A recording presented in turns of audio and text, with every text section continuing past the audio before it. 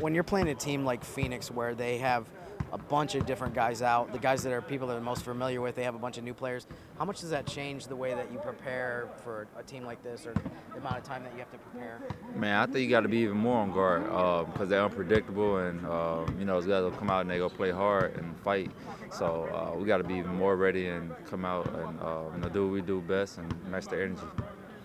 How familiar are you guys with like the different scenarios as far as making the playoffs and stuff like that? Is that something that enters into your mind at all, or something that you really try not to think about?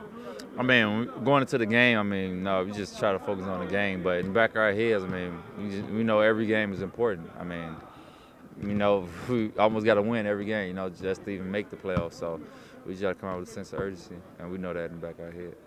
What do you think you guys found in the game against Memphis in that game Wednesday to be able to win so convincingly? And I think it was the biggest margin of victory of the season. It just seemed like you guys did so many things well right from the beginning of the game. I think we just came out very aggressive from the beginning on both ends, offense and defense, and played with a lot of energy.